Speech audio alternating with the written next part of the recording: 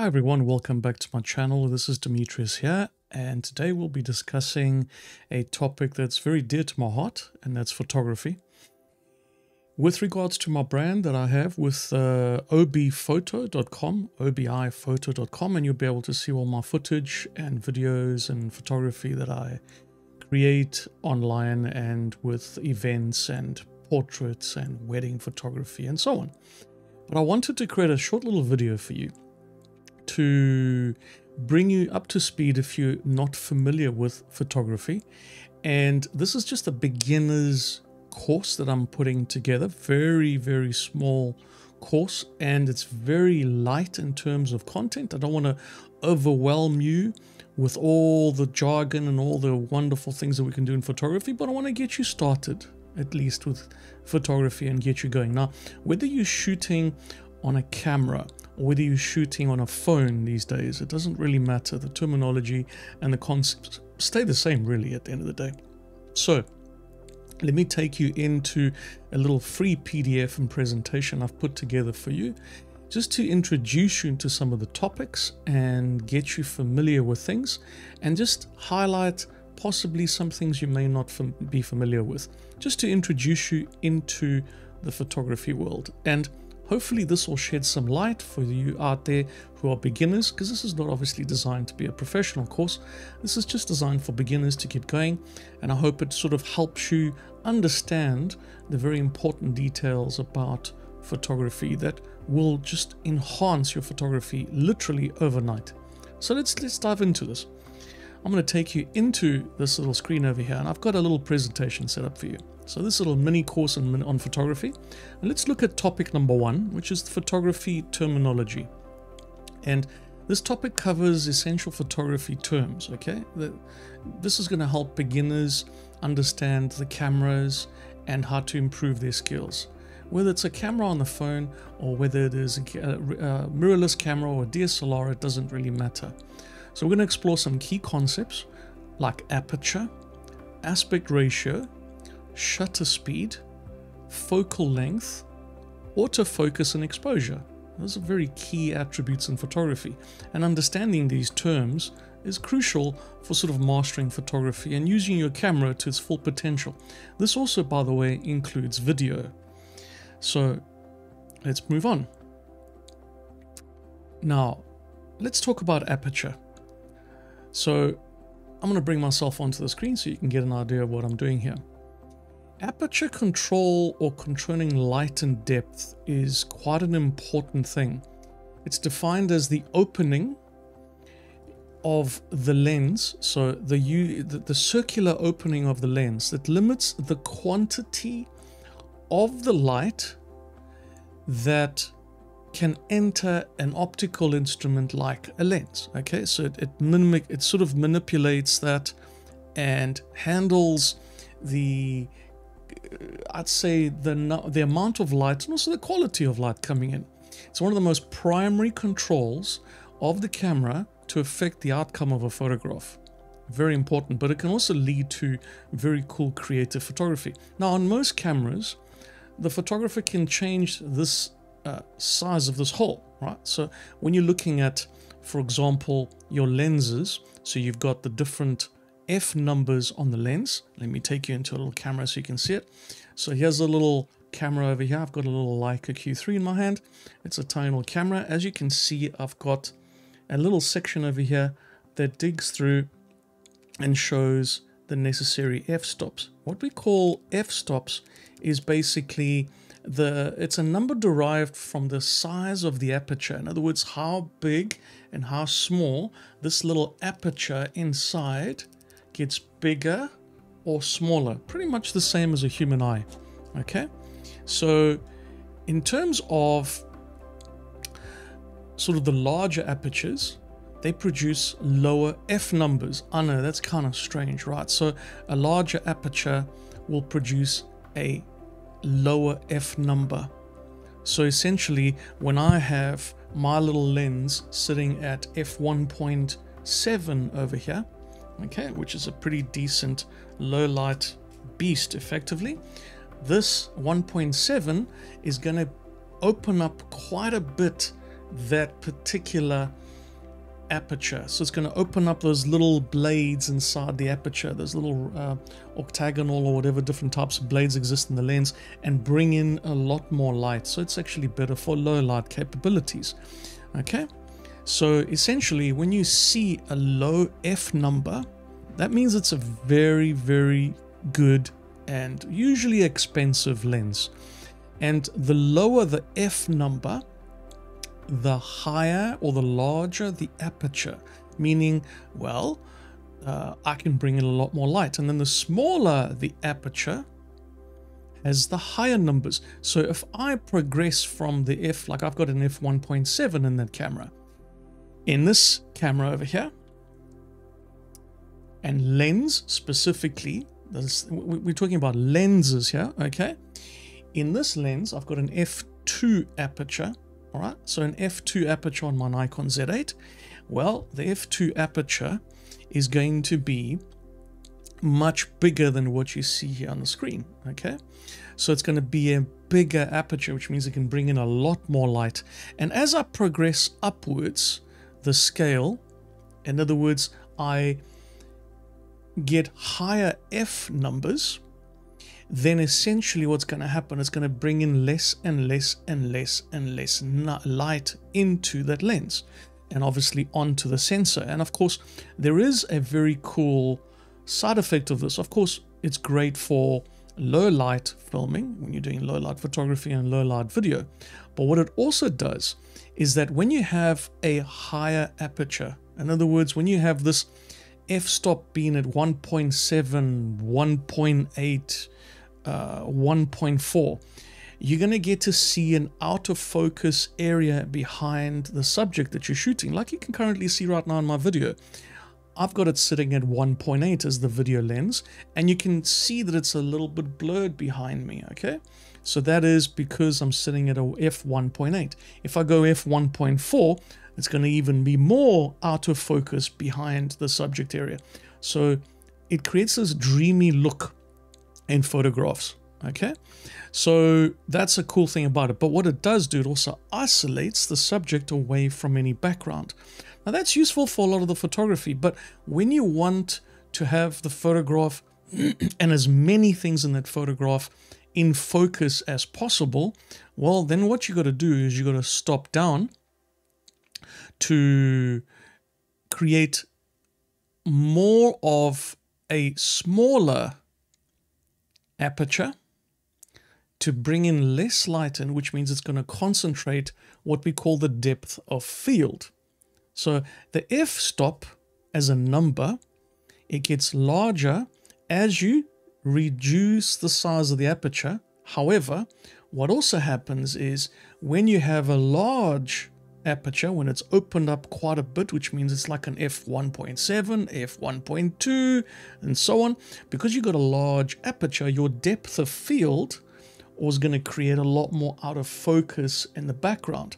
And as you get higher in these f numbers, f4, f5.6, f6.3, f7, f8, f11, and all the way up, you're going to get more and more and more of the subject matter and things around that subject in focus.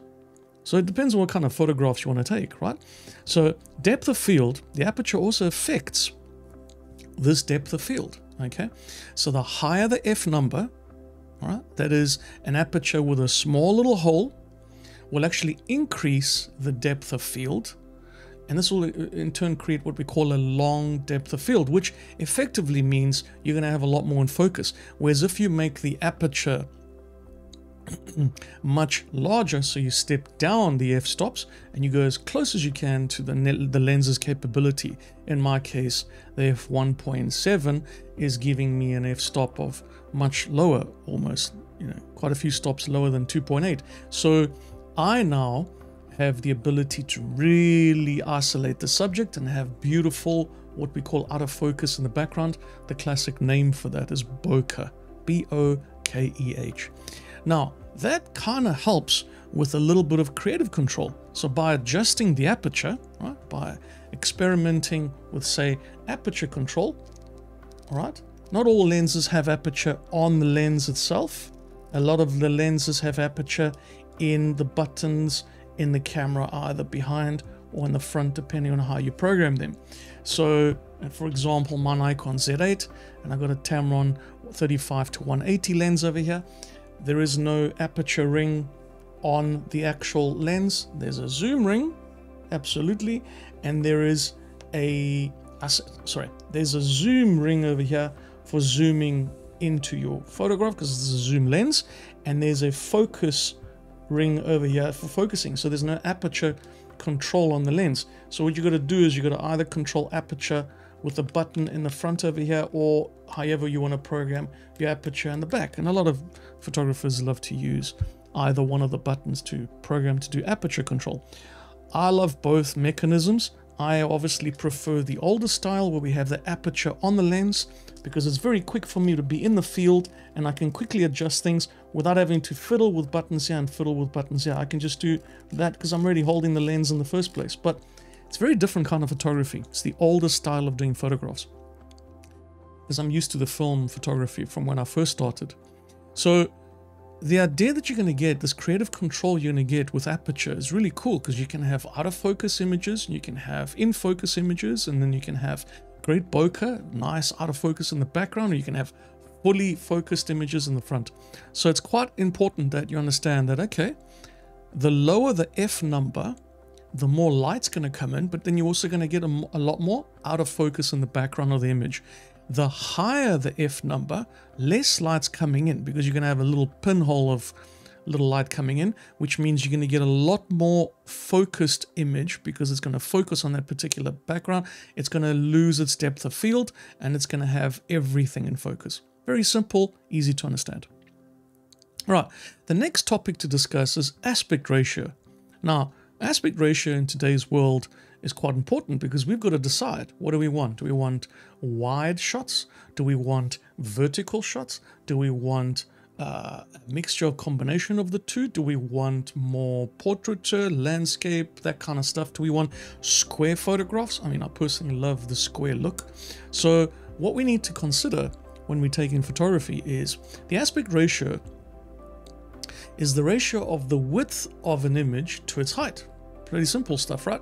So usually the ratio conforms to like a standard. So the most common standards for viewing on, say, like a television will be a 16:9 ratio. Classic thing.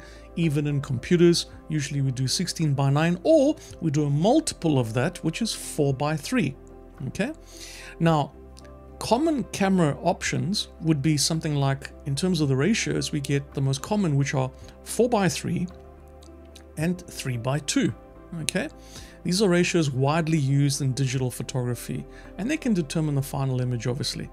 The other popular ratios, which is one of my personal favorites, is the 1:1 square ratio, because you see, when you have a 16:9, that's a pretty cool ratio. It works on most devices.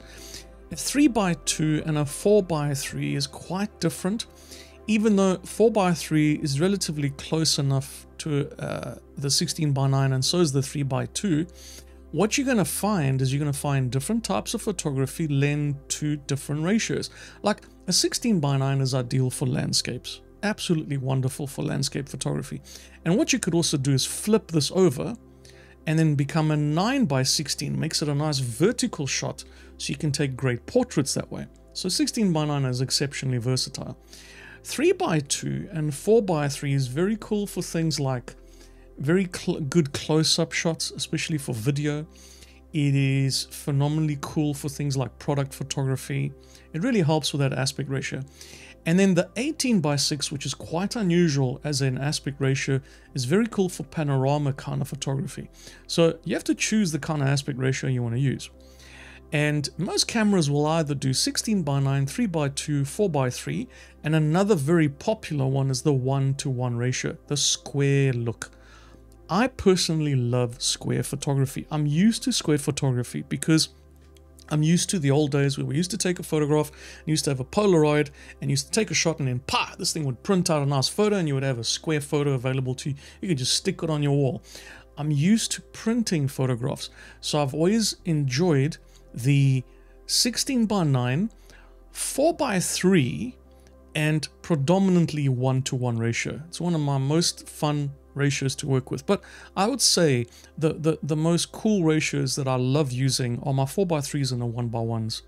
On occasion, when I do landscape photography, I'll hit the 16:9, and if I have to do really intense portraits, I'll probably stick to the 4:3 or the 1:1, unless I have to do a vertical longer shot of somebody, maybe a half body, full body. Then I'll turn the 16:9 to the other side. I'll flip it over, and I'll be a 9:16 to grab the entire body of that person. So, you know, you can play around with the different aspect ratios. It's pretty cool to do this.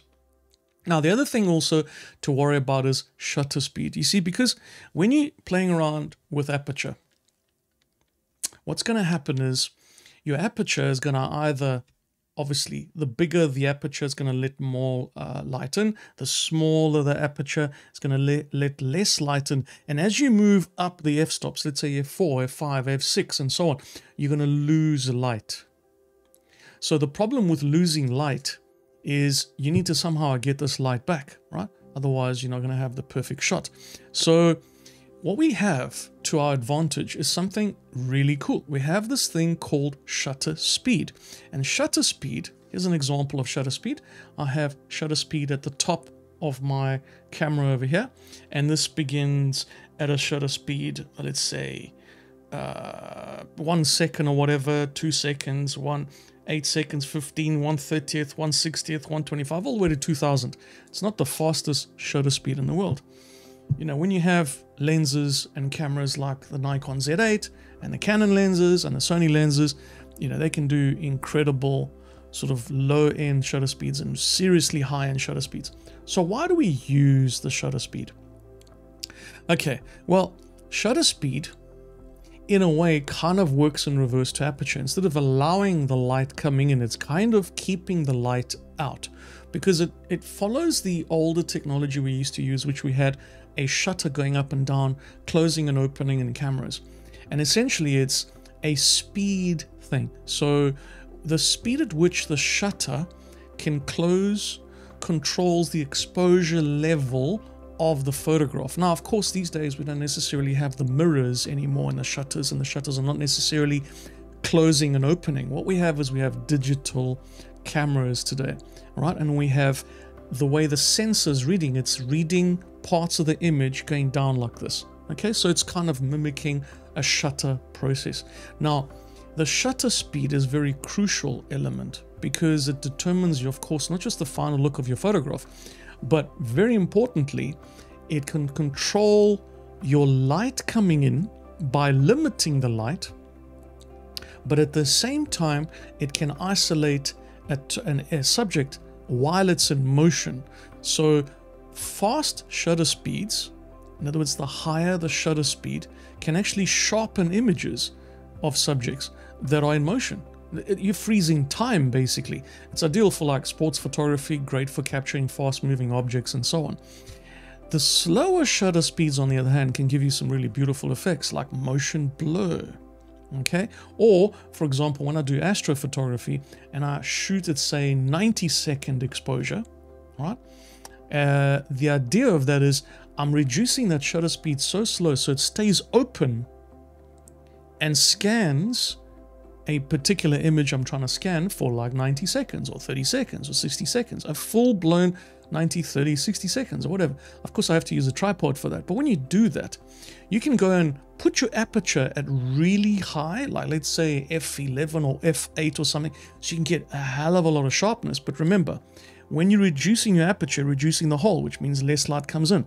So what you can do is you can bump up the shutter speed, in terms of lowering it in this case, and you can reduce the shutter speed down so it doesn't close that quickly, and then it lets time pass and lets the light come into the sensor, essentially giving us a long exposure image, and I can create light trails and get all the stars. And actually that's how you pick up the stars in the Milky Way, because I mean your eyes can't do that. You can't slow down your eyes that much.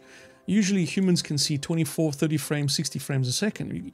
You can't really go at like 5,000 frames a second to truly see what's happening. So this is the thing about slow shutter speeds. It allows the light to come in, okay?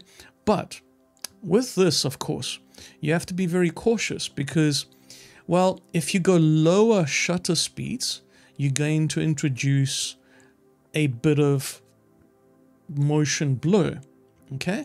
If you go higher shutter speeds, you're going to have far more isolated in terms of the subject matter. However, the more you go lower in your shutter speed, the more light comes in, and unfortunately, as you want to get higher shutter speeds so that you can capture that motion, that freezing car driving around on a race course track, or a football player running on a track, or a rugby player, or a tennis or basketball, or golf for that matter. The thing is, as you get higher in the shutter speed, unfortunately, it's going to also bring in less light. Do you see where the real intricacy comes in? So there needs to be a fine balance between aperture and shutter speed. And sometimes you may need to unbalance things, have a higher shutter speed and forsake a little bit of the light and so on. So the shutter speed is great for things like balancing out motion, freezing the action, but unfortunately going lower, because it brings in more light, it will introduce things like motion blur. And if you go faster and higher speeds, well, yes, you're going to definitely freeze the action, but unfortunately, if you don't have a good aperture lens to be able to stop down and have an f1.2 and f1.8, then because you're going higher shutter speed, you may end up having a darker image. So there are ways and trade-offs around this. I personally love as low aperture as possible and highest shutter speed that I can go, so that I can get the best possible balance between the two. Okay. Now, the other thing that's quite important is what we call focal length. So for example, this particular lens is a 28mm. Although in the camera, I can shoot at 28mm, I can drop it to 35, I can go to 56, 75 and close to 90mm with this, but as I do that in the software itself, unfortunately I lose the quality of my pixels, so I lose megapixels. I'm not overly worried because this Leica Q3 can shoot 60 megapixels at the 28mm, and when it drops all the way down, say to 90mm, I still get a 12 megapixel image. For those of you who are concerned, by the way, when you're watching 4K video on your television, that's only a 4 megapixel image. Okay? Depending on your type of 4K, it might reach 4 to 8 megapixels at the most. Now, when you're printing images, you can probably get away with zooming A2 images onto print easily with a 12 megapixel photo. So I'm never concerned about, stopping down on, say, the Leica Q3. However, the advantage of having good focal length allows you to do things like magnification and perspective. So the idea of focal length is that, say, the distance between the center of the lens and its focus that it can do, basically, and this is called the focal length, and it usually is represented in metric millimeters, okay, where the lens is described as having the range between, say, a minimum and maximum adjustment. So for example, this little lens over here has got a focal length of 35mm all the way to 180mm. So when I zoom out, I'm going to hit 180mm, and when I zoom back down again, I'm going to get 35mm, which covers a great range, an absolutely incredible range, and that's why I have that lens on my Z8, because I just need one lens to cover that entire range. And still keep high quality because, well, the lens is an f2 to 2.8 lens, which is phenomenal in terms of low aperture range. And of course, being the Nikon Z8, its shutter speeds capability are second to none, are unbelievable shutter speeds. So what we get with a long zoom lens, for example, we get this magnification, which is really cool. So the longer the focal length, the higher the magnification you get from the camera you're using. This allows photographers to sort of capture distant subjects and details. So I can really, for example, let's say I've got a nice portrait shot. I can drop down, or I can go basically to 110mm. And once I get 110, I can be at a decent distance. And when I capture that portrait of somebody at 110mm, what it does, it compresses the background behind them. It sort of brings it in nicely and tightly. And it creates a beautiful autofocus in the background. But at the same time, isolates my subjects really well from the background. because of this magnification and compression. We call this the compression on lenses. It really is a cool thing when you have a lens that can do that. Telephoto means when you want to do telephoto, you want to have something that really zooms out. Now this is just a zoom lens, although it can be classified as a telephoto because it goes from 35 to 180. Okay, I do have, as you can see, a lens behind me over here. That's a little crazy lens over there. That is a 180 millimeter all the way to a 600 millimeter. That's what you call a telephoto lens. That is a true telephoto lens. And that's usually for my wildlife photography. I'll be doing a video of that lens in the future. Now, you also have wide angle. Now this is the classic wide angle. My Leica Q3 has the 28 millimeter. It's the wide angle lens. It's a pretty decent angle and it's a shorter focal length, provides a wild view, wild sort of field view. It's great for landscapes, architectural photography, street photography, that kind of thing. And of course, there is a distinct difference, say, between a zoom and a prime. Now, the thing about zooms is, compared to primes, this is a prime lens. It's a singular lens. It doesn't zoom out. It's a 28 millimeter. Although I can do different focal lengths in the camera, it is essentially a 28 millimeter, and that's a prime lens. Because it's prime, it's smaller, lighter, higher capability when it comes to aperture, because this is a 1.7, because there are no moving parts essentially in the lens. There's no need for, zooming out and zooming back in because it stays at 28 millimeters. The difference is I can crop in the camera and create that kind of effect. But the difference between a prime and a zoom lens is the quality of the image. You're going to get superior quality images with prime lenses. Depends on the primes you're using, it depends on the zoom lenses you're using. This particular lens that I have, the 35 to 180, even if because it's a zoom lens, its ability to shoot f2 to 2.8 at that range, the 835 all the way to 180, it really is really close to a prime. It's not a prime essentially, but it's very close to the quality of prime lenses. But would it compete, say, with a true 35 millimeter prime? No, it wouldn't, because this is a f2 to 2.8 at a 35. It's an f2, while a prime lens would be f1.4 or 1.2. Whereas if I had a 56 millimeter or an 85 millimeter or 120 millimeter or something like that, they would be at an f1.2 range. So the aperture would be phenomenal. Okay, and in those cases, those are the higher quality lenses as prime lenses to do really intense high-end photography. And usually I prefer using prime lenses when I'm doing very high-end professional shoots like portraits and so on. And if I'm going to do weddings and I want to do run gun, I want to do sports photography, I want to do wildlife, I will probably hit the zoom lenses. It really depends. With landscapes, I like my prime lens. In fact, I do my landscapes literally with a Leica Q3 system. It's got a 28 millimeter. It's good enough for what I needed. And that includes astrophotography. So at the end of the day, there's a fine line between a choice of zoom versus prime. Personally, I just choose the right product at the right time. But here's a little diagram for those of you interested. So you're going to have ultra wide lenses. Okay, I just went to the wide angle at the moment. I've talked about a 28 millimeter and a 35 millimeter, but you can go even wider with a focal length, and you can go down from 20 millimeters, 15 millimeters, is even 10 millimeters today. It gets quite crazy. But as you go there's going to be distortion in the lens.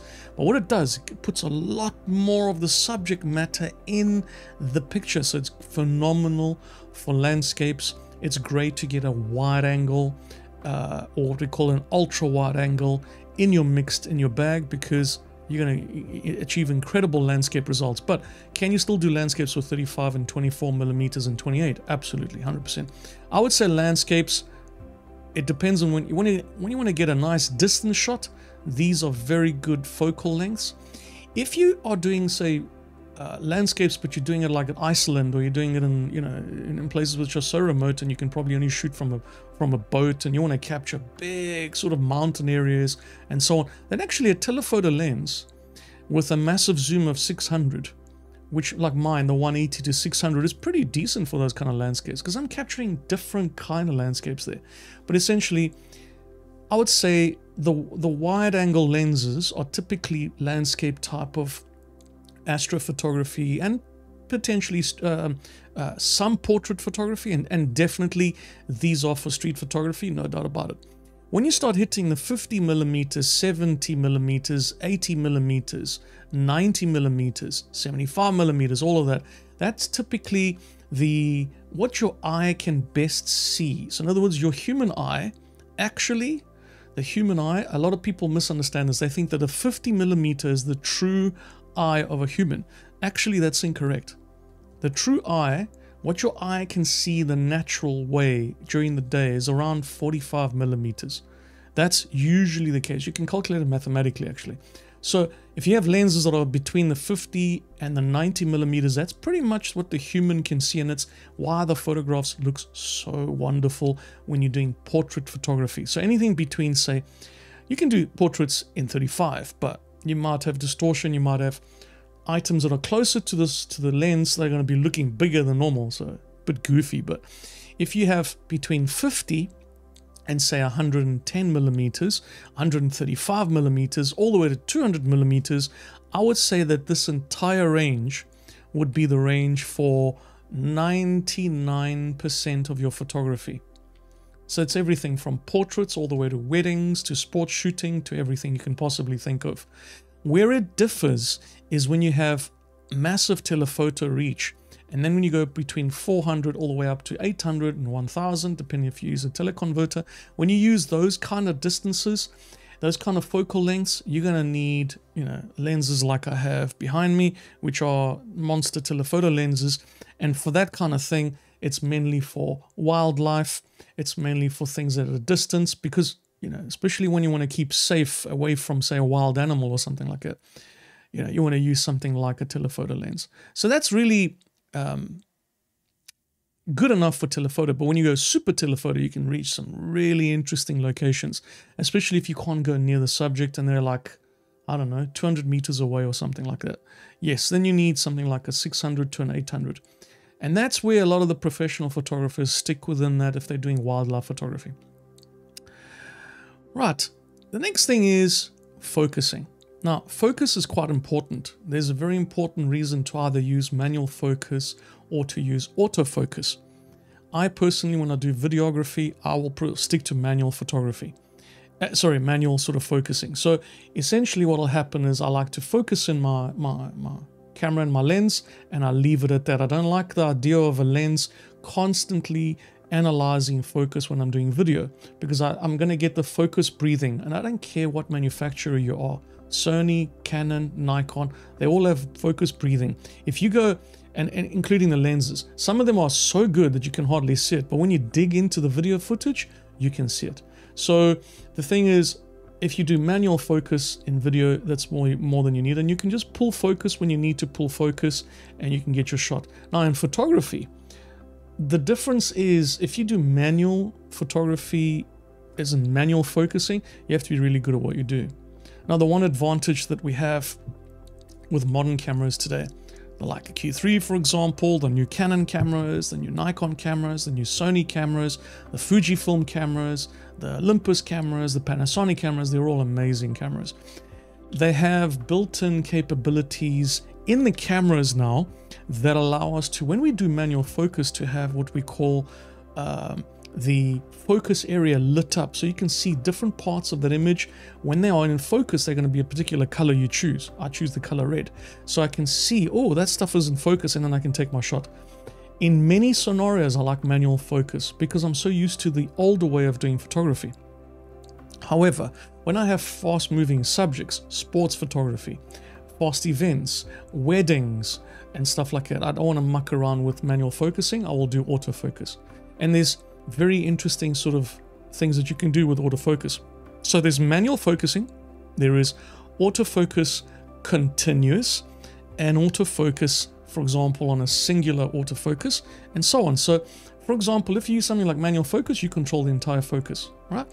If you have autofocus continuous, it's going to grab and do an acquisition of that particular subject, and it's going to continuously focus and try and keep focus. Very useful. There's also autofocus single, and this is an example. It's slightly different on every camera manufacturer, but the idea is when you press the shutter button down halfway, or you have a back button focus, whichever one you choose, it'll do a very quick focus and it'll achieve the focus and you take your shot, but it won't do continuous focusing. And then you can also do autofocus sort of automatic, and also with AI or machine learning today. A lot of cameras today have this built in, so they can do some really incredible focusing. They can pretty much isolate the subject, continuously follow them, grab the body, grab the face, grab the eyes. They're pretty impressive. Pretty impressive. And today, for example, Canon announced and launched the Canon R1, for example, which does really incredible focusing to the point where it's preemptively knowing the kind of focusing you're going to do, because you tell it, I'm going to shoot basketball, I'm going to shoot volleyball, I'm going to shoot football or soccer, and it knows, okay, constantly keeps track, and it's an incredible system. But you know, Sony, Nikon, they're all incredible, and it depends on the photographer, really. The photographer is where the key is. You've got to know your type of photography to capture the right image, and especially with autofocus. So autofocus is very cool, and you have a choice between manual and autofocus and the different autofocus modes. Of course, many photographers like the convenience of autofocus. It's obvious, okay? And there is, luckily, the manual focus. Some cameras essentially have the options of manual focus and autofocus in their button allocation. Other manufacturers have chosen to put the manual and autofocus in the lens, so you can have it in the barrel, so you can activate and click the autofocus or not. It depends on what, you know, the manufacturer is doing, but they're all pretty much on par in how they work. Right. Then, one of the key and most important aspects in photography. See, aperture is one thing, and shutter speed is another. But there is one other defining attribute that's very critical in photography, and that is the balancing of light. And, you know, when the idea of balancing of light is the act of, say, the rays of light coming into that photosensitive sort of sensor, whether it's a phone or whether it's a camera, it doesn't matter. That's called what we call exposure. It comes from the legacy days when we had sort of very large cameras and medium format cameras, where we had this thing called ISO. And specific film was a type of ISO, ISO 100, ISO 200, ISO 400. And that would allow a very particular kind of light coming in and quality of light, the right balance of light. A lot of the times you might have an ISO of 100 or ISO of 200. I'm currently now video shooting with ISO 200. Sometimes you might need ISO 400. It really depends on whether you're shooting indoors or outdoors. But the key is, the amount of exposure will determine how light or dark an image will appear. And the problem is, the higher the ISO, these numbers naturally go higher. So they'll go, say, from a low of, depending on your camera, I have an ISO of 50 in my Leica Q3. So my little Leica Q3 has a low ISO of 50. You can go lower, but it hits a low ISO of 50. And my Z8 can hit the base low ISO of 64, and it goes even lower, something close to 30 ISO. So that's very cool. And then the higher ISOs, the problem is the higher you hit your ISO, that you add ISO, yes, you're going to allow the ability to take in more light. The problem is, because of that sensitivity, it's going to introduce noise, as in grain in your photographs. So the key is to balance the ISO with your aperture and your shutter speed. And once you balance those three things, the ISO sensitivity, which will determine, you know, whether it's a high ISO value or low ISO. Sometimes, you know, you want to go low aperture and you want to have high shutter speed, so you can balance those two out, and then unfortunately the image is still dark, so then you have to bump up the ISO to get it to the point where you get a decent image. And the sad part is, because of that, unfortunately, you're going to introduce more noise. Now, the great thing is, with the camera manufacturers that we have today, Sony particularly and Nikon particularly, they're very good at the high ISO levels. Phenomenally good at those. So you can literally shoot at high ISOs and actually don't have a big problem with your noise at all, because in most cases the noise is very well handled in the actual camera. So by experimenting with this, what we call an exposure triangle, the combination of ISO, aperture, and shutter speed is where the real trick comes in. And you'll notice that kind of balancing. When you open up your camera and you go and you see inside your camera, you see there's a little grading system at the bottom there. If it goes too much towards the left, it's going to be a darker image. If it goes too much on the right-hand side, it's going to be overexposed as an image. So you must try and get that little line to the middle as possible. And when you get that little line there, it means your camera knows, well, it's telling you that that's the optimal possible condition of that camera. So essentially, what's going to happen is different manufacturers will have it slightly different. In this scenario, it has it on the right-hand side. And if I have my little line going to the middle, then I know that I'm going to have the optimal possible exposed triangle and condition for my photos. And the key is working with this particular triangle. So the ISO, let's say we start at 100. It's a bright environment and it's less sensitive to light. Whereas as you get higher in the ISOs, it's a dim environment. So now we need to make the actual sensor in the camera more sensitive to light to accept more light. But by doing that, we're going to unfortunately add more noise. So this is where we have to balance it out with a shutter speed, experimenting with higher or lower shutter speeds. And then we also have to balance it out with apertures to experiment with the low f-stop numbers and the higher f-stop numbers. And you can see that actually f2.8, for example, is pretty close to the 1600 ISO. So that's a very good sort of combination of things. If you're looking at an f4, actually a good ISO level will be 800 and so on. So when you're looking at this exposure triangle, it's very important to get that right in your mind. Take a bit of time, study the triangle. You'll understand that, you know, by shooting at, say, a particular type of shutter speed, you then have to really work at the aperture and you have to work at the ISO level. So for example, when I want to shoot, say, in this example, my Leica Q3, for example, I have my Leica Q3 sitting at 1.7 f-stop. The thing is though, I need to experiment with my shutter speed here at the back so I can make sure that I'm getting that balance right. And once I have that, then I can know, okay, the ISO that I have to deal with. And the run of the mill, or the rule of guide, is very simple. Let's say this is a 28 millimeter, okay? 28 millimeter, what you should do is you should double that.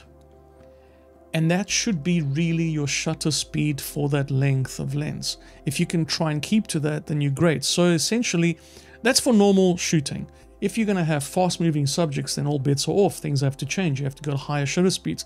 But if it's just normal photography shooting, normal people, scenarios, it's not sports or anything, it's not fast-moving subjects, like a little portrait or whatever, you take your lens, you double up that shutter speed, and basically, let's say I've got a 28 millimeter, well, effectively it's close to 30, so 30 times 2, 60, so I should have a shutter speed of 1/60th of a second, so 1/60th, and that will give me the ultimate type of shutter speed.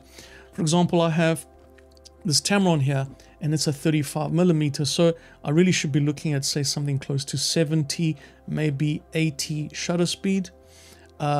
If I want to have the ideal shots, and as soon as I hit the 180 millimeter, well, that's going to be pretty high. So I'm going to try and get as close as I can to ISO 400, ISO 350, ISO 400. That'll be the ideal sort of shutter speed just for normal photography. However, when it comes down to shooting fast-moving subjects and so on, well, this is where you have to get this balance right. And that takes time, takes practice, takes learning how your lenses work, takes understanding how your cameras work, and then eventually you'll get it right. Don't always leave your cameras at automatic and let the cameras trying to decide the triangle, because they're pretty good at what they do. I'll give them credit, especially some of the latest cameras today, like Canon, Nikon, and Fujifilm, and Sony. So they're all good, but the thing is, there's going to be one or two compromises here and there. So rather shoot manual and then shoot raw as well, so that you can always go back to that photo and edit that photo if you have to. Shooting just pure JPEGs is only for certain specific situations. But if you can shoot raw, you can go back and really experiment with your photos. So let's say you had no choice. You had to go higher shutter speed to isolate your subject, but you only had an f2 lens, all right, which means now all of a sudden it's a little darker. So now you have to increase the sensitivity. Well, you can do that, and then you can go back into post-processing with RAW and then reduce the noise, denoise. Or what happens if you've had no choice? You got to go as low as ISO as possible, and then all of a sudden, well, you went a little bit higher with the aperture, so you can get a lot more in actual focus, but now your shutter speed is a pretty normal state, and the image is lower than that little line that's supposed to be in the middle. Well, that's okay, because you have your raw file. You can press up, you can push the highlights and the shadows and actually expose more of that image. Bear in mind, because it'll have low ISO, you'll have far less noise in the actual image. And it's not ISO, it's ISO, okay? So essentially the higher ISO value, this increases the sensitivity, which essentially will add more noise. So the lower the ISO, the better your photography will be. Run of the mill. So if you can try and get as low aperture as possible, if you want out of focus areas, or as focus as possible, higher aperture, or if you want to have as higher shutter speed as possible to freeze action, or as low ISO as possible, then you can try and figure out the kind of photography you want to try and get out of your camera or your phone camera. Okay. Now, of course, learning photography goes sort of beyond this kind of terminology. So we've learned a couple of terms today. Those of you who are brand new in photography, just take the time to go through this little PDF. It won't take long, just to reiterate everything in your mind. You're more than welcome to download this for free. I don't ask you for contact information or email addresses or anything like that. Just click the link and download the PDF. And this will help you sort of remember things if you need to. Remember, practice will actually make perfect. It'll get you to the point where you're taking really terrific photographs. It's going to take a while. Okay, don't rush the process. Learn how to use the cameras, learn how to use your lenses, and slowly you will get there. Explore all the different details in your camera and then continuously learn, right? Continuously learn. Now, let's look ahead. What we're going to do next when this particular course continues with the next topic, I'm going to take on the concepts of digital versus film photography. So we're going to look at this little section here, this topic now, and conclude this now in terms of terminology. And then it's worth noting the world of photography is very diverse, okay? And it's ever changing. And so what we're going to do is in our little next sort of segment and topic, I'm going to talk about digital photography versus film photography, and we'll look at the pros and cons around those two. Otherwise, thank you for listening, everybody. I know this was a very basic sort of view of photography, and the concepts apply for both cameras and phones. Phones are particularly good at taking photographs today. They're very good at videography especially, and nothing wrong with that. The concepts stay the same. Now, to my subscribers, thank you for subscribing. I appreciate your time. Anybody who's new to my channel, thank you. I appreciate your time as well. Anybody who's willing to subscribe, it doesn't cost you anything. Click the little button, just turn on the subscription, and basically the notification bell, it'll just let you know when I create new videos. And also, it tells the YouTube algorithm to give my videos to other people that haven't seen the videos. That's all it is. There's no kickback to anything else. Otherwise, thank you for your time. Thanks, everyone. And once again, this is today a small little topic on a little mini course that I'm going to sort of help people in terms of beginners, in terms of photography. And there's nothing wrong with being a beginner. We all start somewhere there. And even, you know, when I take great shots, when I take terrible shots, I still think I'm a beginner 37 years later. Even though I've worked in very high-end fashion, very high-end photography shoots, it doesn't matter. I always like to think of myself as someone who's learning, because that's the ultimate journey of photography, to constantly learn new things. So our next topic will be the difference between digital and film photography. And yep, it's still around, and film photography is very important because it does lend to all these terminologies we've spoken about today. And thank you for your time. It's Dimitrios here again today from OB Photo. obiphoto.com. Signing out.